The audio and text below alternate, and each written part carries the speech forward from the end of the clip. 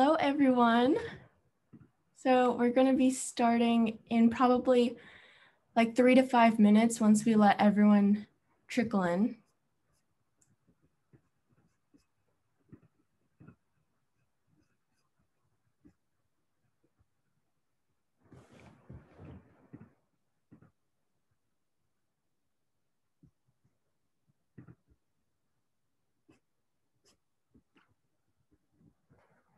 So how about in the meantime, can everybody put in the chat where they're from and how they're doing? Southern California.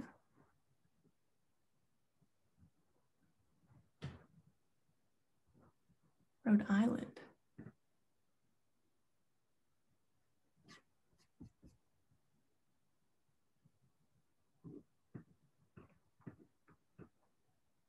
Wow, thank you everyone for coming from all over the country and joining us today on this Sunday afternoon.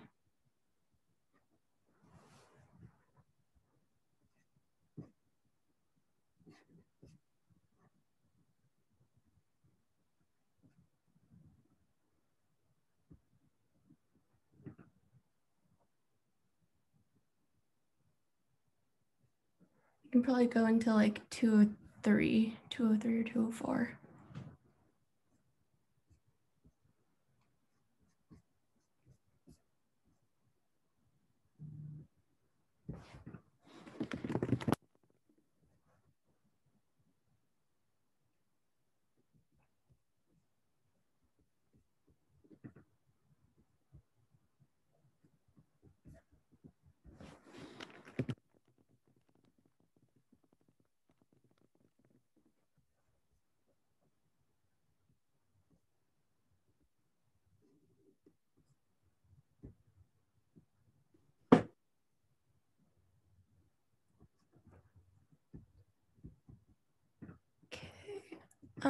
Actually, so Lydia, would it be okay if before we start the presentation, we do like a group picture if some people are comfortable turning their cameras on? Absolutely love it. I'd love nothing more. Yay! Okay. So you would have to click stop share first. Okay. And I think when you click share screen again later, share computer sound will be defaulted, so you'll be okay. Okay, I'll give it my best. So stop sharing my whole screen. Is that right? Yes.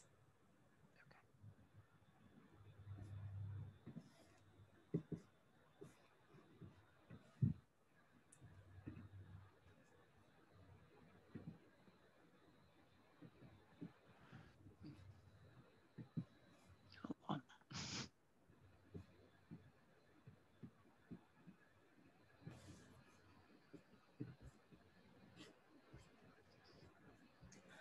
Hi, everyone joining just now. So we're going to start in a couple of minutes. We're just going to start off the call with the group picture if you're comfortable turning your camera on just for a second.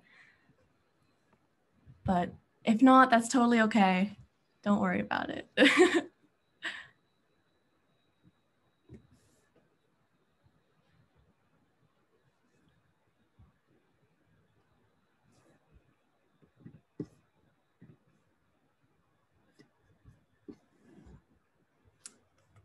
Okay, I think that's good. Wait, is it Command Shift 3 or 4? I'm sorry, I always forget. 4? Okay. Is that for the whole, isn't that when you select it, or is that for the whole screen? 3 is for the whole screen. Okay, thanks, Sonam. Okay, ready? Everyone smile. Give a big smile, all right? 1, 2, 3. And then I'm gonna get to the next page. 1 sec. Okay, keep smiling. Okay, perfect. Thank you so much. If you want to, you can turn your camera off and we can start the presentation.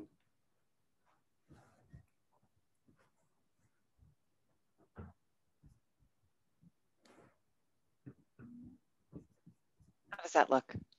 Looks perfect.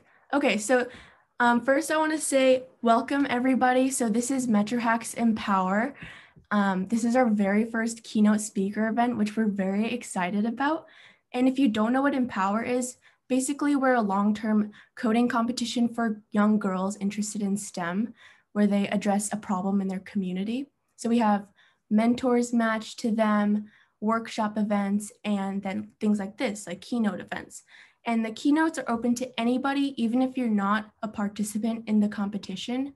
But if you are interested in participating long-term, then definitely email info@metrohacks.org. I think Anna will put in the link to our website in the chat now, if you're interested in learning more. So without further ado, I'll hand it over to Lydia. Well, hi, everybody, and thank you so much. So awesome to be here. I'm thrilled to be a part of this community, and it's so awesome to see how far you've virtually traveled to join us today as part of this MetroHacks event. It's one of the sort of blessings and surprises of COVID that we can use these virtual platforms to connect even further and farther. My name is Lydia Smyers, and my Twitter handle is @Lydia Smyers. I'm an employee of Microsoft and a longtime STEM advocate and a bit of a FemSTEM myself, so we'll get a little bit into that.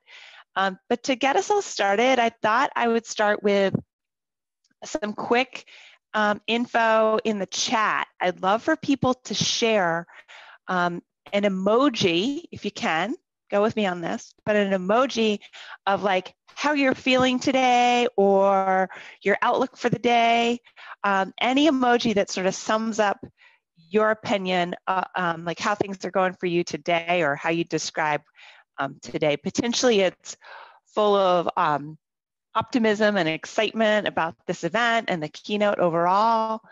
Maybe there's something, in home that is top of mind for you. Would just love to see and share. And interestingly, I'm not a very familiar Zoom user, but my chat actually, it looks like maybe went away, guys. I think hold on. if you click like the more option, there should be. That's right. Up down. Thank you. There it is. Okay, I see a camel. I see some smiley faces. I love it. Some celebratory emojis. That's really good. Very good. Some surprised emojis. Probably surprising to get a meeting started with an emoji paste, right? Like that's different. And thank you so much to see lots of like excitement and energy and happiness for the day. Great to see everyone kind of participating. Thank you. Well, we'll probably have some time to share some observations back and forth in the chat. I'll let you know that at Microsoft, we have a lot of meetings these days. We happen to be using the Microsoft Teams platform, but one of the things that we do is we get our meeting started. Sometimes it's with an emoji. Sometimes it's with a photo, like share a photo from your weekend. Sometimes it's just two words to check in and 2 words to describe how you're doing. And that way you get to kind of connect with people virtually in a different way. Again, it's sort of one of these new ways of connection that we've been able to unpack and learn in this new pandemic in which we all face. So super excited to spend a little bit of the rest of the balance of this hour with you today.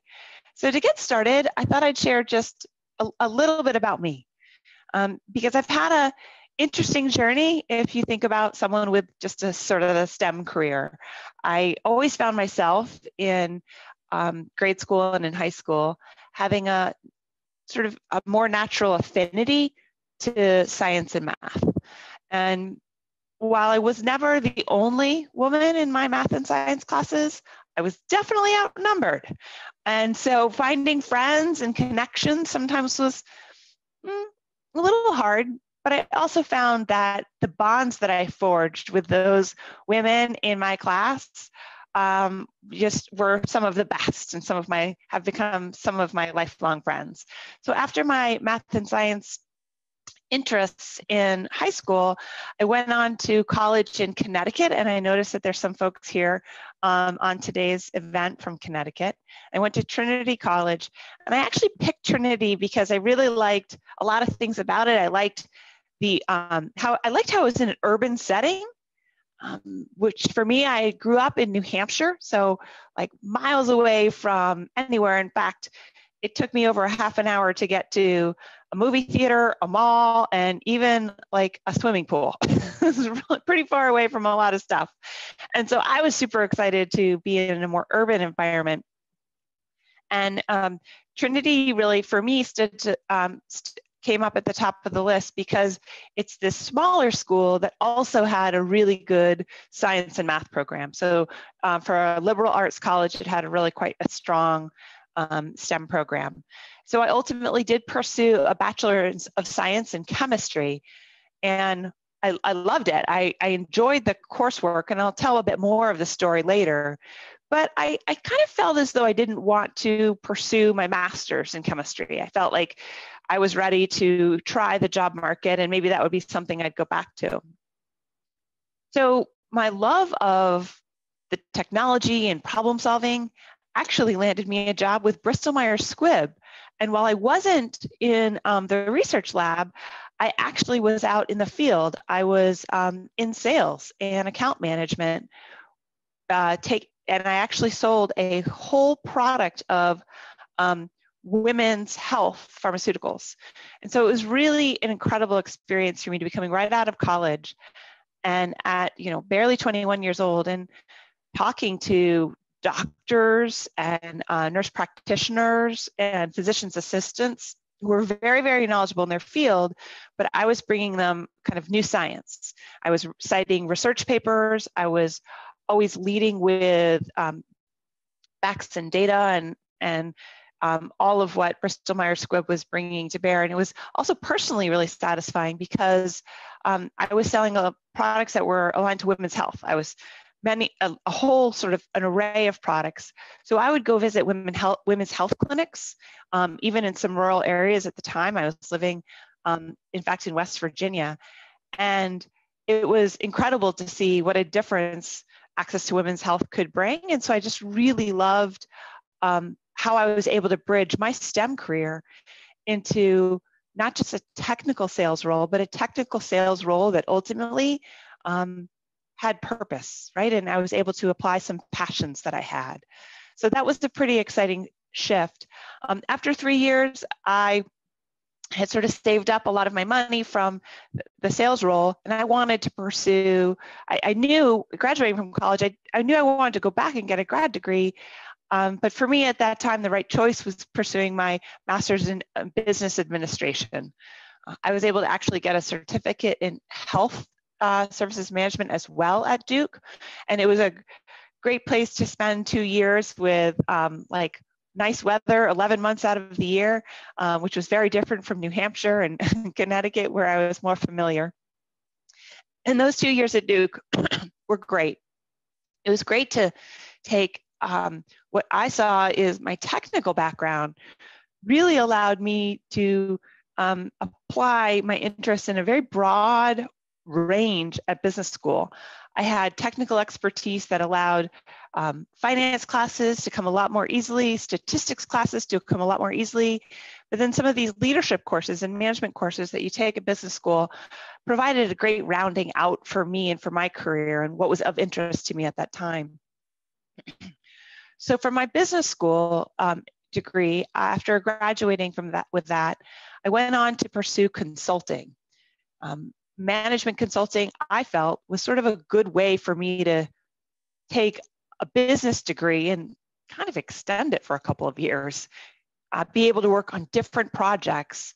And this love that I had formed for problem solving that I think started in college with my chemistry degree, continued on with helping solve technical selling with physicians at Bristol Myers Squibb, and then ultimately into Duke, really continued at Ernst & Young. And what really motivated me was to figure out how to assess hard problems, and ultimately come up with project plans that allowed me to solve them, and with teams.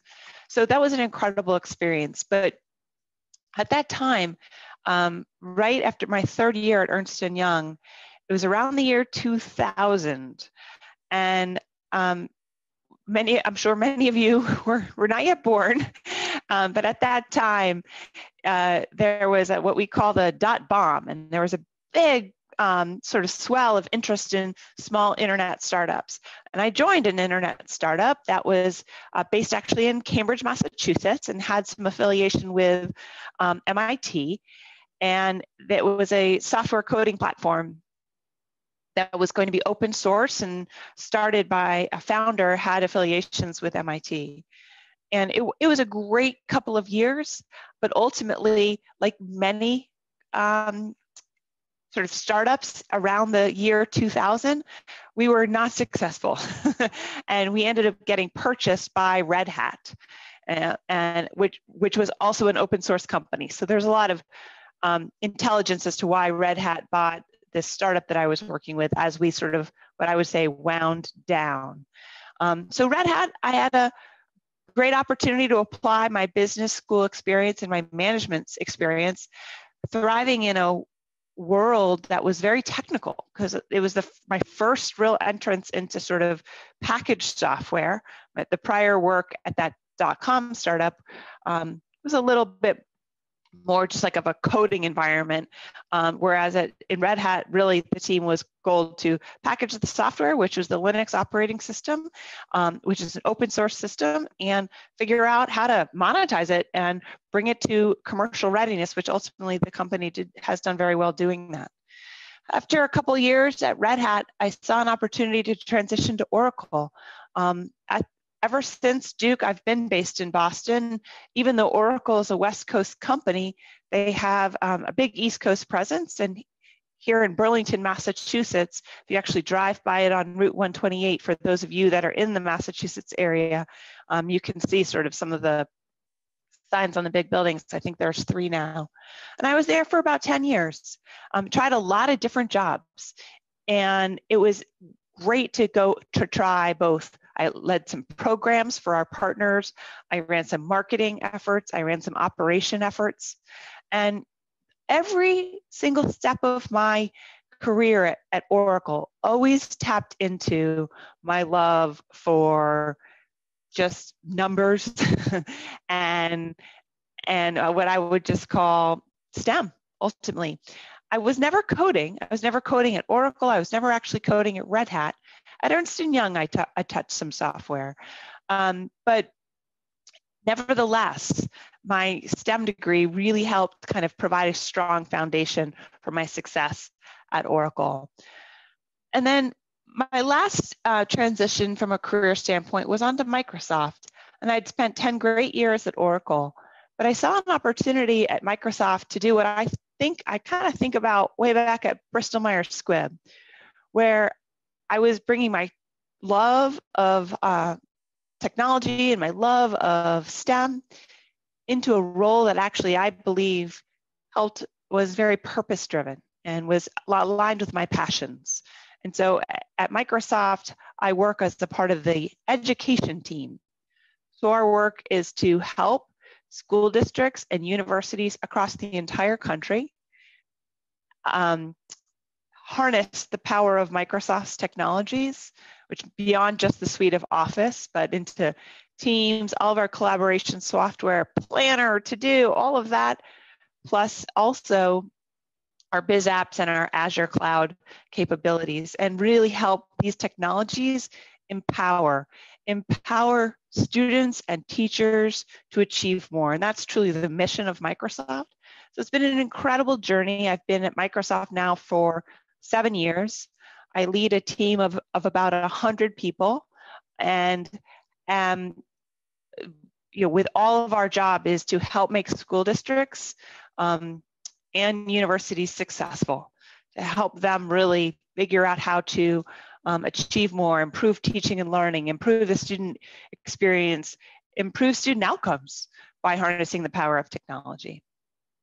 That's a little bit about my career. You can find me on LinkedIn.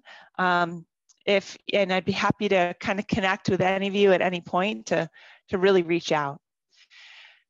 So moving on, one of the things though that I've found to be super important in the career path that I've navigated is always to root in personal values. I've found that throughout my career, many times I've had to make difficult choices. And the best way to make those difficult choices is to think about what's important to me and really get precise on the values and therefore how I'm making choices to go to what role. Things that are important to me personally, just a little bit about me. Empathy is a word that we talk a lot about at Microsoft. Empathy in action is actually a phrase that we use. How are we bringing empathy for our customers, empathy for our fellow colleagues into our work every day? And that's a word that actually has been become part of the fabric of our culture at Microsoft because of our current chief executive officer. The head of our company right now, his name is Satya Nadella. He's a former coder and rose up the ranks at Microsoft, yet has just incredible personal values that have helped really chart the company forward. I also have a personal value of working in a highly collaborative environment. I found that was one of the reasons why I chose Duke to pursue my business degree, because it had a reputation for a very basic team-based culture. And those are the kinds of things that are important to me and I knew that if I were making choices based on my personal values, then I'd ultimately flourish and be most successful and most happy in my environment. Curiosity is something that I see as incredibly important throughout my entire career. Curiosity that was required to, frankly, be a science major and then ultimately chart my way through all the different phases and stages of the journey. Courage is something we talk a lot about at Microsoft because bravery is kind of really essential to, and being courageous with all of our work, all of our intentions. We find that with courage, we'll try new things, but trying new things is kind of essential for success in today's highly dynamic and often changing environment. So when folks come to me and say, I don't know, I'm kind of scared about what this might be, I say, listen, let's do it. Let's fail fast and let's fail forward. We're only going to learn by doing, and we're only going to gain by trying. And fundamentally, family and health are super important to me. And so every day I plan my day, my week, my month. I have time set aside for not only my personal health, but of course, prioritizing time with my family. I find that that's super important to stay grounded. To get us started, I'd love to have everyone put kind of a word in the chat window. What is the first word that comes to mind for you when you think about Microsoft? Now, Microsoft is my current employer, and this is not a keynote about Microsoft, but just throw a word in there, any word. What's the first? Software is one. Trendsetter, Apple, competitor, technology, Xbox. My kids think of Xbox first as well. Azure, which is a key product of ours. Bill Gates, someone thinks about Bill Gates. Yes, he's really become quite an icon, especially now with his focus on public health and where we are with our current pandemic situation. Seattle, Microsoft has an incredible presence in Seattle, but we actually also have really big development practices in Georgia and in Boston as well. So thanks for sharing some of your reflections. I thought to get us going next, I would share a quick video about actually what it's like to work at Microsoft. So here we go.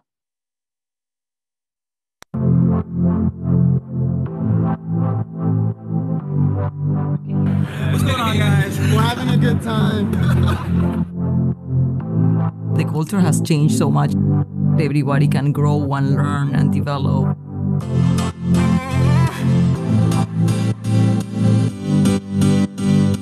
when we make products for the world, we have to have perspective to the world.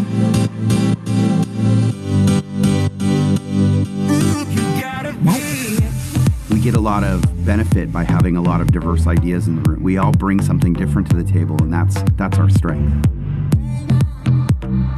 Basically, you end up having a team of highly collaborative friends that work together.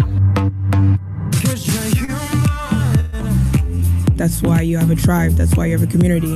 And that's just how we make the world a better place. It's beautiful. It's beautiful. That's why Microsoft. So just a quick little snip around what my work environment is like every day. What some of the things that they shared in that video, anything, I'd love to see anything popped into the chat. Like, what did you guys see? Anything you noticed? Anything that stood out to you? There's some folks that liked the video. Really anything that just sort of caught your eye. A lot of collaboration going on. Yeah, super friendly. It was a lot of sort of high energy bumping around. And some of that footage was taken in what we consider our annual hackathon. It's called 1 week, and every year it's a week in July, in the middle of the summer, that every employee in the company, no matter what your role, if you're in sales, if you're in marketing, if you're in computing, if you're in operations, finance, you're encouraged and empowered to actually take the week off and hack for good, or hack for purpose, or hack for passion. And so there's usually nearly 1,000 hacks that get built out for that week. You team up with people across the country, across the globe, all who may be passionate about your specific product. We've had teams create hackathons that have ultimately created new product capabilities that Microsoft has brought to market. We have the Xbox Adaptive Controller, which you may have seen some videos for, is a controller that's now can be used with Xbox gaming, which doesn't require very capable hands and fingers and thumbs. And there's immersive reader capabilities. There's some of our STEM workshops for kids were built in hackathon. So just an example of the kinds of things that you can expect when you find a company that has a culture that's aligned to your passions. So I encourage you all to be courageous and try new things, and think about how all of your experiences ladder back into your own personal passions and interest areas. But we're here to talk a little bit about a STEM career and what it is like as not only a woman, but as a female, but also just sort of STEM at all. And when many people hear the term computer science, although potentially not you all, but they often think that of technology, or the technology that it actually creates. And ultimately, they don't realize that the beauty of computer science is actually not just the technology itself or the outcome, but in many cases, it's actually the process to create that technology. And so the reality is that computer science is actually a lot more about logic and problem solving and creativity. We'll talk a lot about creativity today, and hopefully you saw some creativity in that video. Ultimately, the application of computer science teaches folks how to think differently and how to solve problems in context. So there's logic that ultimately you learn that you'll be taking with you into any chapter of your life or your career or your ambitions. Ultimately, we think that computer science teaches folks how to create as opposed to how to consume. And it's super important to recognize that technology isn't just maybe HTML design, but it can be the creation of an entire game that can be designed for women, and everything about game design in that case is rooted in the principles of logic, problem solving, and creativity of computer science. And so I'm sure many of you have heard some of the statistics that right now, 65% of you will be doing jobs at some point in your career that currently don't exist today. The rate of change is actually just tremendously accelerating.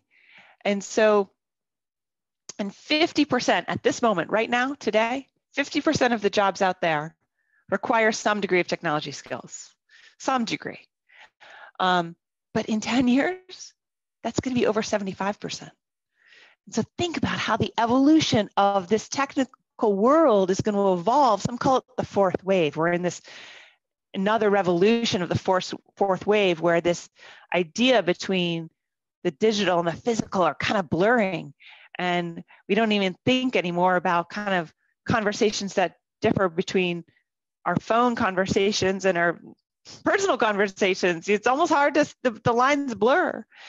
And so, you know, it's incredible that to think that, you know, within just 10 years, over 3/4 of the roles that all the jobs out there are going to require some form of these technical skills. So the opportunity is gain depth of experience in that and figure out a way to use your interest or the fun or what motivates you in STEM and turn it into your passions. Another way to look at this, so this is just sort of another way to sort of slice the numbers, is to look at the number of jobs that are called STEM. And now 71% of all STEM jobs are in computer science in some way, right? It doesn't have to be in computer science, but in some way. But yet only 8% of students in STEM ultimately study computer science. So what that means is there's an incredible gap. There's an incredible need, incredible opportunity to take an interest or an appetite or a capability or strength in computer science and be able to go create jobs, create new industries, create new roles, and be a part of that team that is trying to figure out what jobs are going to exist tomorrow. So, I mean, STEM jobs overall are going twice as fast as the growth of every other job. I mean, the numbers are just sort of staggering when you think about it. Right now, the US is we're short 450,000 professionals in software development skills at this moment, right? Just today, our country needs nearly 500,000 more folks in STEM to fill the jobs that are out there. So I'd propose that, it's hard to read this question, but the question isn't what do you want to do when you grow up, right? Because who knows what's next? Who knows how things change? You know, we have to think about how quickly things are changing, how new all of the decisions are, and say, well, it's not necessarily what do I want to do when I grow up, but actually, what do I want to learn today? Because what I learn today and what I try today and what I succeed at today and what I fail at today are going to fold into experiences that I'll be able to carry with me for life and tell stories about. Probably at some point, you'll be like me telling some stories. And so this story that I have to share with you all of some of my very earliest career choices has to do with, yes, a burning grill. So one of my first jobs, it was a summer job that I had where I was, actually my dad owned his own small company and I ran a very small catering company. He was an auctioneer, and so I'd go around to all of his auctions and I'd cater the auction. So I'd bake brownies the night before and I'd, get hot chocolate and I'd make coffee and I'd bake some muffins and go to the grocery store and buy lots of sodas and waters and all that kind of thing. And I served hot dogs. And there was one day that I ended up, probably just not managing all of my priorities that well. And the hot dog cooker that I had caught fire. The whole thing basically looked like this.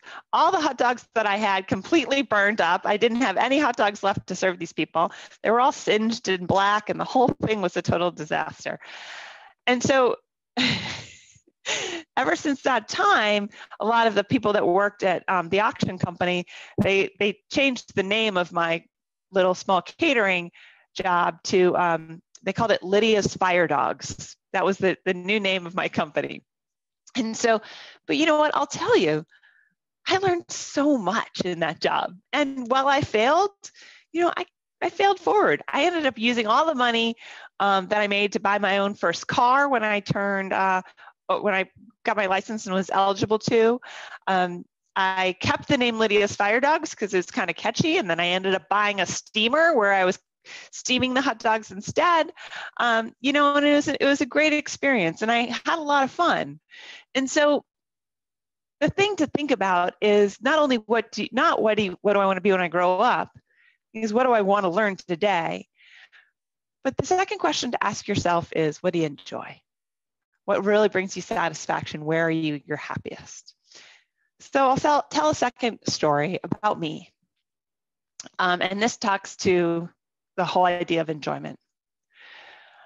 When I was in college, I told you all I went to Trinity, and I chose Trinity because it had a great reputation in math and science. And I wanted to pursue a science degree. Well, when I arrived on campus and had a great freshman first year, met a lot of friends through some sports in my dorms and all those kinds of things, I was not finding any friends of mine that were in my science classes.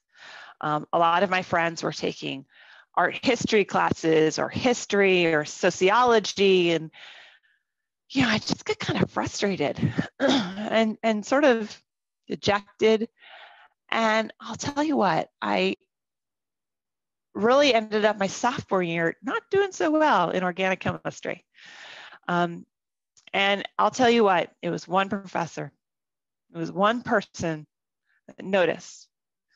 And he pulled me aside and he said, Lydia, you know, what's going on? Clearly, you're freshman, you like science. What's going on? Why are things not going so well for you with organic chemistry? And I said, I don't know, Dr. Phillips.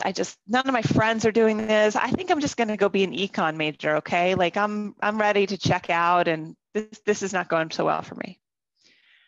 And he said, well, what are you liking? What is interesting to you? I said, well, you know, a lot of my friends are taking art history. That sounds really interesting. I love art. It's always been, it's a pretty neat thing. And I also think I like economics. You know, I'm not sure. And that professor said, well, how about this? You're telling me you like art history. I said, yeah. I said, what if we were able to get you to try some research? And let's do some chemistry and scientific research on art. Would that be of interest? I was like, wow, that sounds really interesting. I had no idea. I thought I would just have to go like work in a lab with test tubes and beakers. This professor, he helped really change a little bit of a course in my life. We went to the Wadsworth Athenaeum. We actually did X-ray chromatography on the oil pigments to help date art.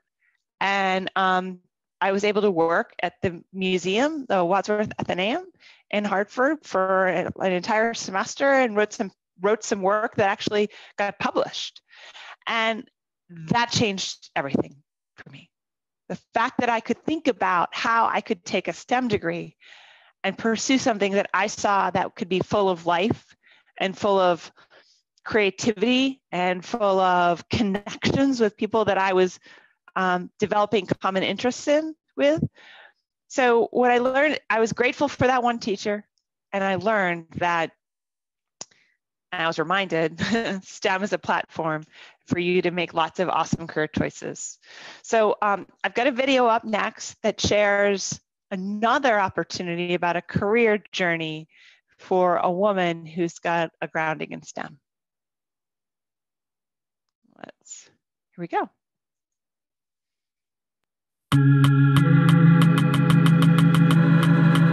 It is a dream job. I run everything 343, so head of 343 Industries, which manages all things Halo. Not just the game, so we do all the books, action figures, toys, skateboards, shoes. We get to play in all aspects of the universe. This is the gunman. Unfortunately, the suit does not light up. He basically takes Nerf guns and he makes them look amazing. Some children don't grow up and they get really awesome jobs. It's seriously like playing in the most amazing sandbox ever. Are you guys in there? In the concept cove, super secret stuff's going on. It is magical. You don't really have to work, this is work.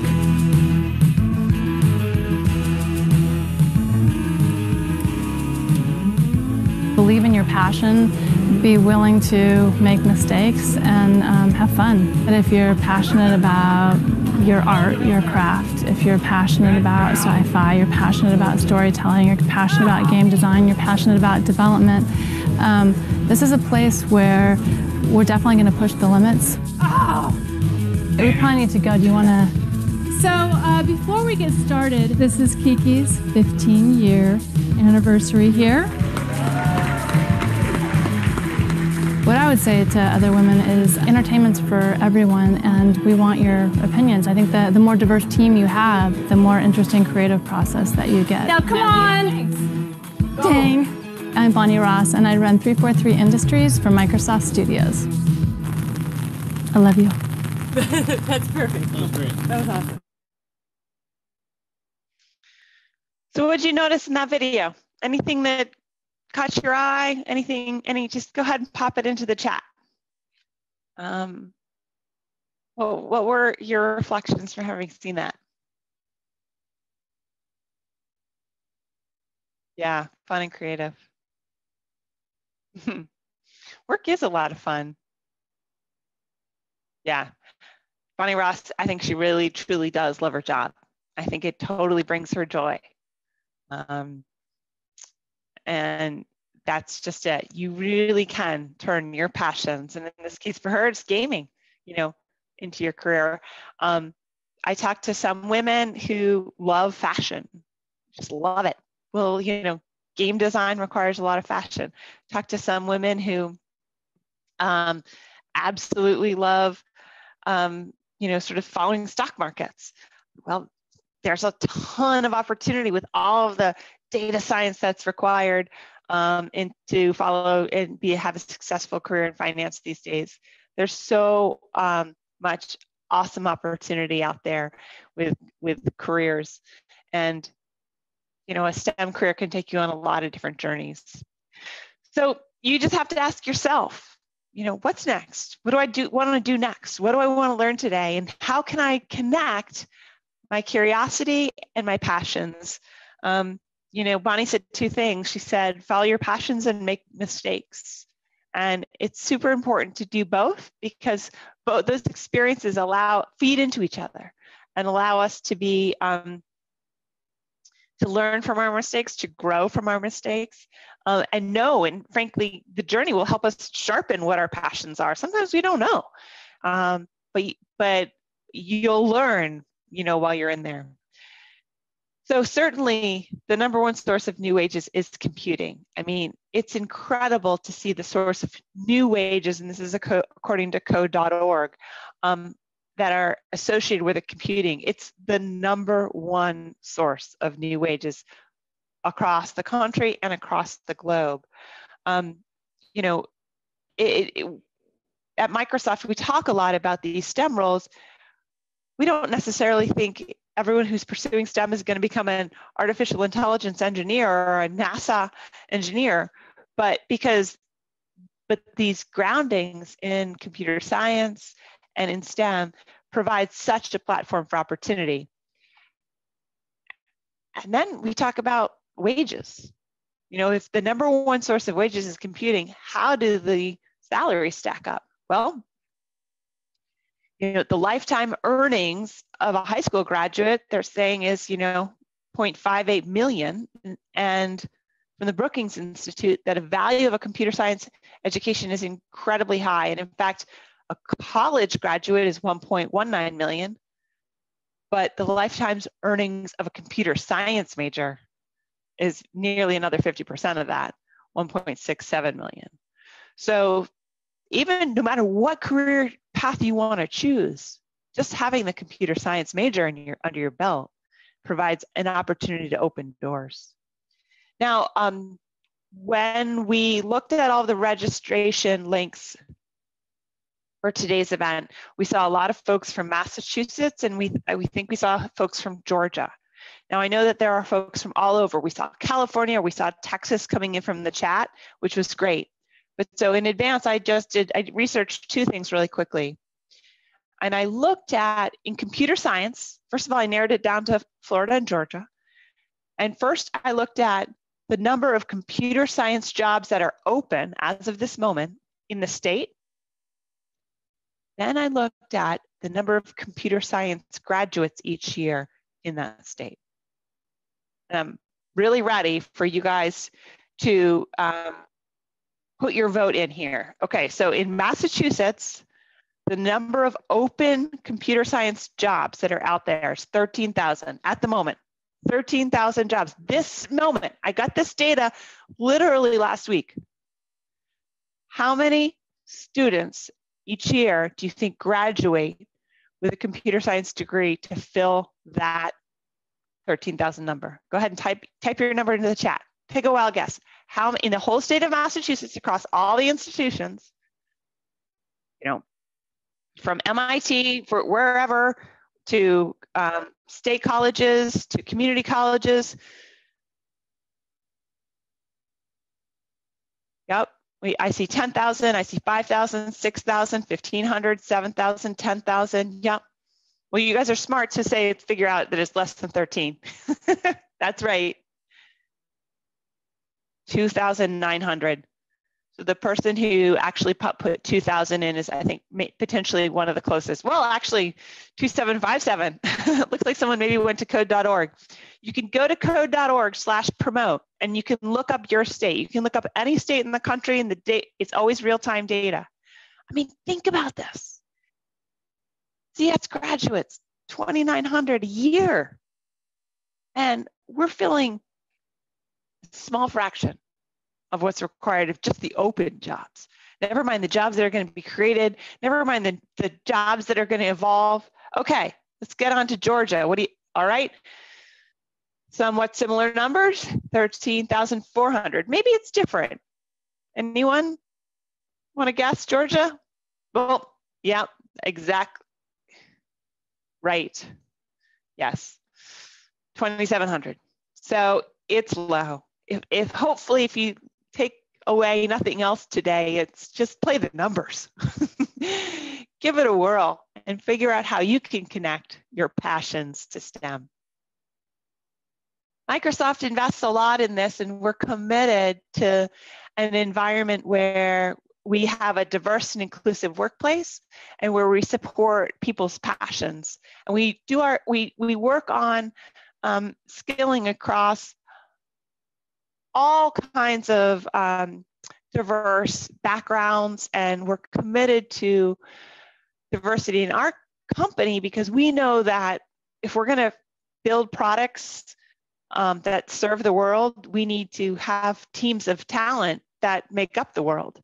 And so it's very important for us to recruit women, men, all ethnicities, all walks, all experiences, and so one of the things in particular that's very new is there's a whole, we do Hour of Code every year for the younger kids, which we create Minecraft coding games as part of Hour of Code for code.org. Well, we've actually created some Wonder Woman tech skill capabilities with code hunts and learn to code lessons. So if you or potentially maybe someone you know might be interested in this, it's a fun thing to share. Maybe I think this is probably for a little bit younger crew, but those that are interested in sort of figuring out what is coding like, to be able to see a female supermodel have a sort of the basis and framework for some coding lessons I think is pretty fun and cool. So I encourage folks to check it out. So a STEM career can take you lots and lots of places. I feel fortunate enough to be working in the education team at Microsoft, so I'm able to get into the classroom and help kids build robotic fingers and see data visualization in Excel and learn about wind tunnels and understand circuits and lots of fun stuff. But I'm also able to, have my STEM career and the foundation that it's built take me to things like keynoting the National Spelling Bee and speaking to folks like yourself around the importance of a STEM career. So this has been, it's super fun for me to be a part of today's journey and conversation. But it's just one of the great examples of things that we can do with our STEM degrees. And in fact, there's just limitless opportunities when we think about, even in STEM, you can imagine, see some examples here. You can be a jeweler, and learn about the science of metals. You can be a kennel manager and learn about the science of animals, the science of all of being a landscape architect is an incredible opportunity. And there's so many doors open when we pursue careers in STEM. And I'll get back to my comment from earlier where I said at very first, I didn't see a lot of my friends in STEM. And while that was true my first year, but also what ended up happening in college is by my fourth year, I had really deep, lasting friendships with my fellow women. We were outnumbered. We were about 20% of the fellow chemistry majors at Trinity in my year. But we made great friends with all the guys there, and we really stuck together, made it through all the labs, and ultimately did lots of different things. I had friends that went to Wall Street and worked in the derivatives desk. I had friends that went to Biogenetic and worked in Biogen, and someone like myself went into pharmaceutical sales. So great example of just all the opportunities for career exploration when you have a foundation in STEM. So as we wrap up, I'll show one last video that I thought might provide a little bit of motivation. It's about a minute. One inventor is Benjamin Franklin. Leonardo da Vinci. Thomas Edison. Alexander Bell Graham. No. That's kind of a tough one. In school, it was always a male inventor. I just realized.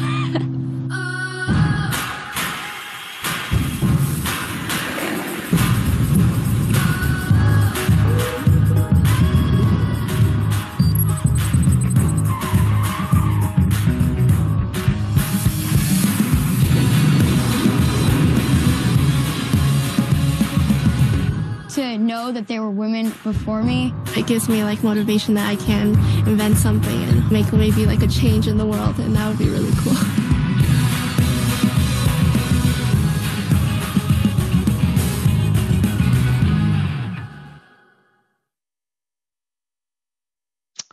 So as we wrap up, just like that video asks you, what are you going to make? Ask yourself that question. What are you going to learn today? What are you going to make today? Because if we do what we love, we get the opportunity to map our own future. It's incredible to realize that Ada Lovelace actually built the first computer algorithm in the 1800s before computers actually existed. And I want to be hearing about what you all invent and what you all make in the days, years to come. So thank you so much. I encourage you, I empower you to pursue your passion. Let your passion allow you to bring your authentic self to everything that you do. And then therefore, you guys are going to be the ones creating these new jobs, and you all are going to be the ones impacting the world. So thank you so much for your time today. We may have a few more minutes. I'm happy to try to answer a few questions if that's of interest to anyone. But it's been great for the conversation, and thanks for all the chats. Thank you so much, Lydia. It was very inspirational and eye-opening. So yeah, we can definitely open up like a short 5-minute Q&A session if anyone has questions.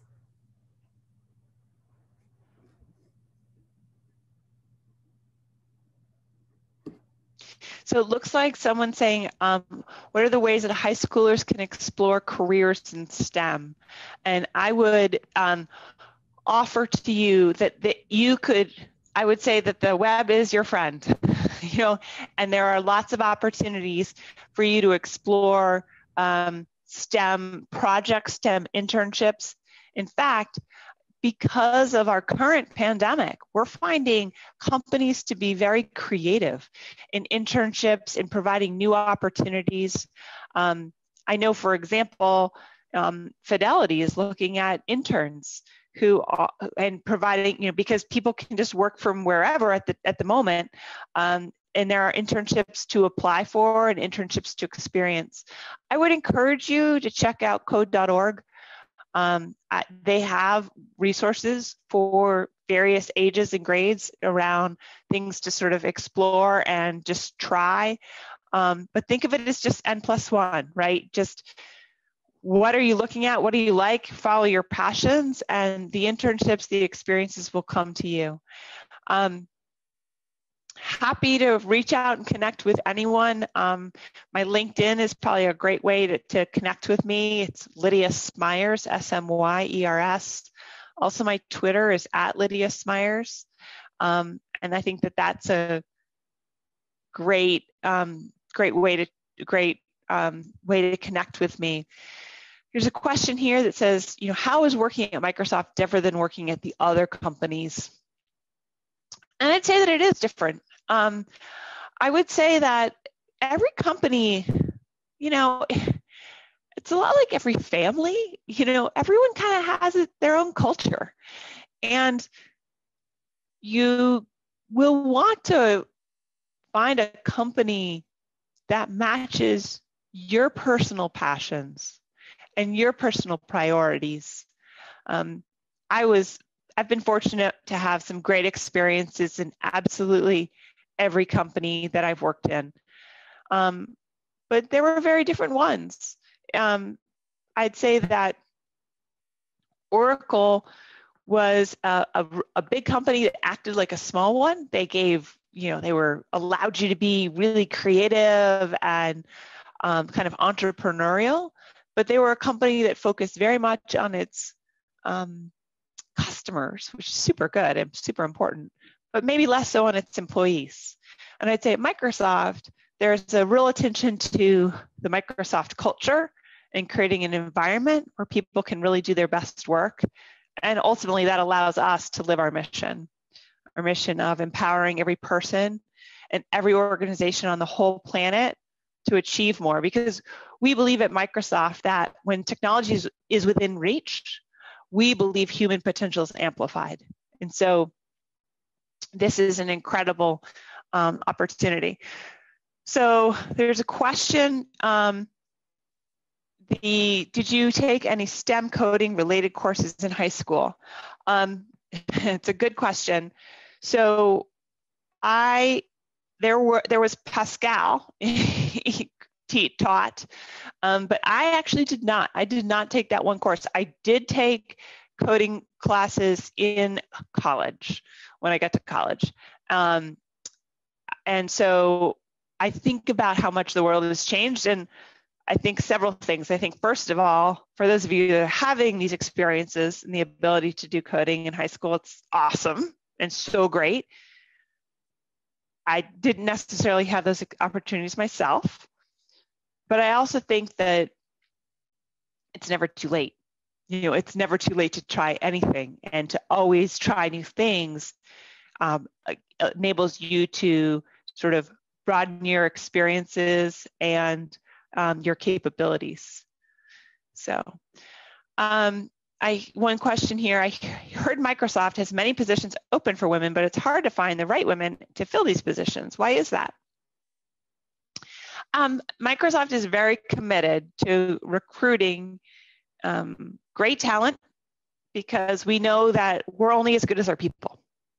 And Microsoft is also very committed to having our employees really represent our world. So we look for people who are diverse, bring different experiences. We look for people who may have disabilities. We look for people who who think in different ways. We have a whole autism hiring program, actually, as one example. We have a disability hiring program.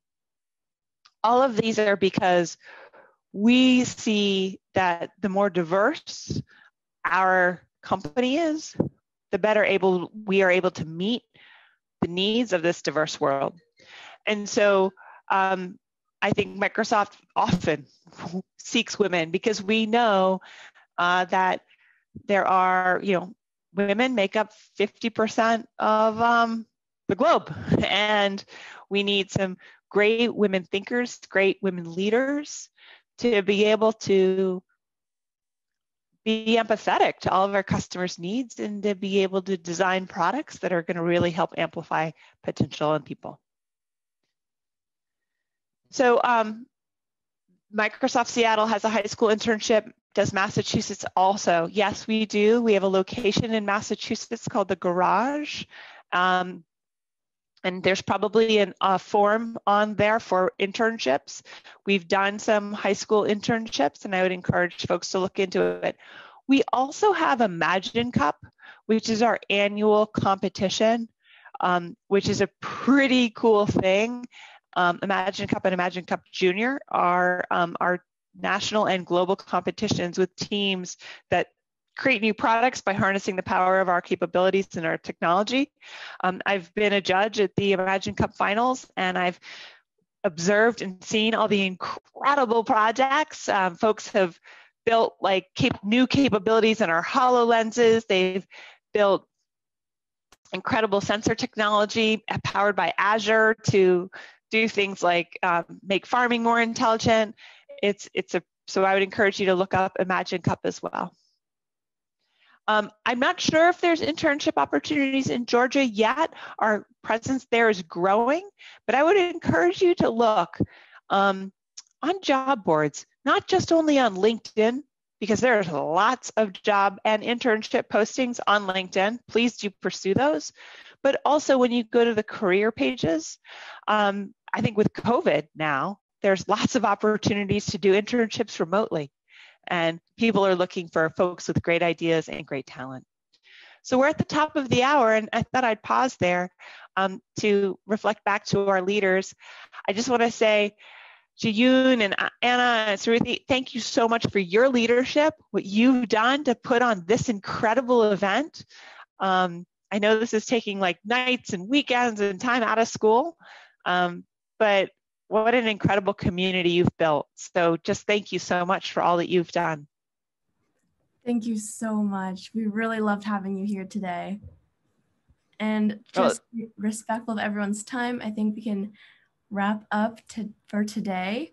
But I think Anna will paste in the website and our email address and also our Instagram right now. So we post all our updates on our Instagram. So if you do want to come to more Keynote events in the future, definitely hit us a follow. And if you have questions, whether it be about our program or to Lydia, definitely message her or message us. We're always here to answer your questions. So thank you all so much for coming. I had a great time personally. I learned so much from you, Lydia. So thank you, everyone. I learned a ton from you guys. Thank you for all that you're doing. I tell you, I wish I had some of these experiences when I was in high school. And so it's great that people are going to be able to follow their passions with opportunities like MetroHacks and EmpowHer. Thanks, everybody. Have a great day. Bye, everyone. Thank you, everyone. Have a wonderful day.